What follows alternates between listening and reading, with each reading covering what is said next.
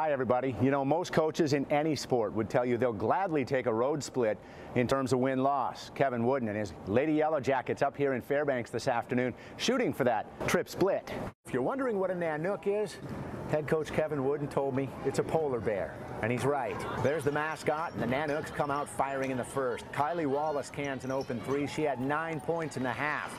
Jackets down 5 after 1. Watch Taylor Cunningham's pass on the money to Jean-Ann Lemlin. That ties it at 17.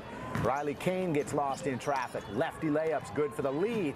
Jackets now trailing again by 3. Off the bench, Taylor Edwards. Instant offense. That 3 ties it, but Anchorage still led by 3 at halftime. Jackets turn it on in the third quarter. Vanessa Stavish hits a 3 here. She was clutch in the second half. So was Riley Kane, who finished with 18. And Alisha Breen really got to work late. Led everybody in the game with 23 points, and the Yellow Jackets leave Fairbanks with a 74-59 win.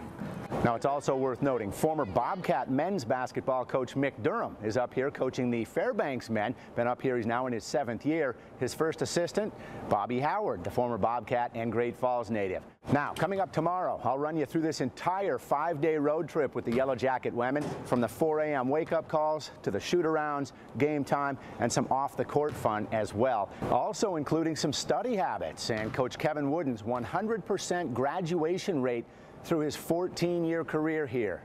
And on one final note, I was actually outside doing some work last night, and the temperatures are so low up here, so far below 0, that this cheap pair of readers I've brought along actually snapped the freezing temperatures. I guess occupational hazard, right? That'll do it from Fairbanks tonight. We'll see you tomorrow with the Yellow Jacket women. Scott Breen, MTN Sports.